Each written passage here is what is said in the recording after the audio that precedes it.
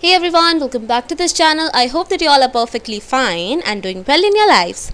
So in this video, we are going to learn about how to remove Harbor Breeze ceiling fan from the ceiling. So without any further ado, let's go dig into the video. Well, here are the steps to remove a Harbor breezing ceiling fan. I've given all the preparations and the steps ahead. Let's go and see what these are.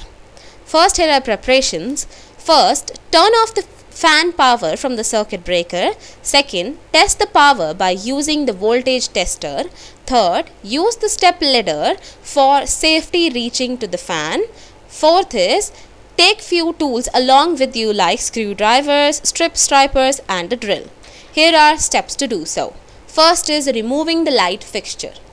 Grip the light bulb and light fixture housing. Turn it counterclockwise to unscrew it.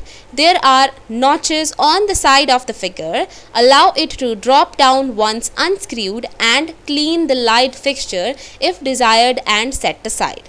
Second point is removing the canopy. Well, there is a small cap as you can see in the picture at the bottom of the canopy.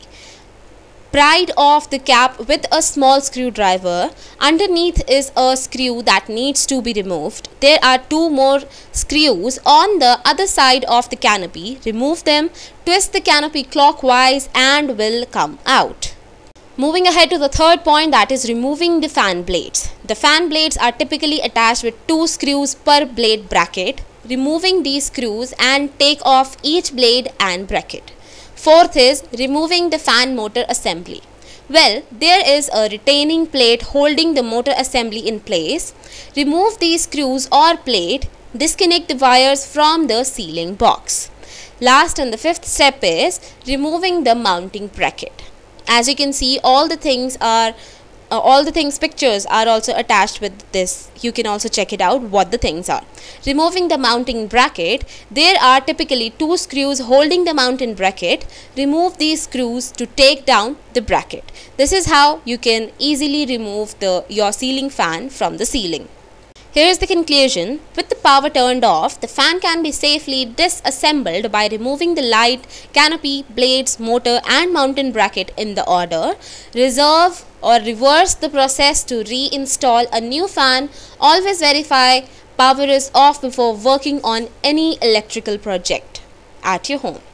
I hope these steps will help you, but if still there is any problem you are facing or any question popping up into your mind, go to the comment section and comment down below your problem, and I am going to make a video on that for sure to solve or help you in solving your problem. So here we came to an end of this video. I hope this is going to be helpful for you and you all will get the solution of your problems. Thank you so much, and don't forget to subscribe to this channel, Wealth Quint channel, for more such informative videos, and do share with your friends, family and relatives so that they can also solve the problems with a single click. Thank you. Bye bye. Have a great day.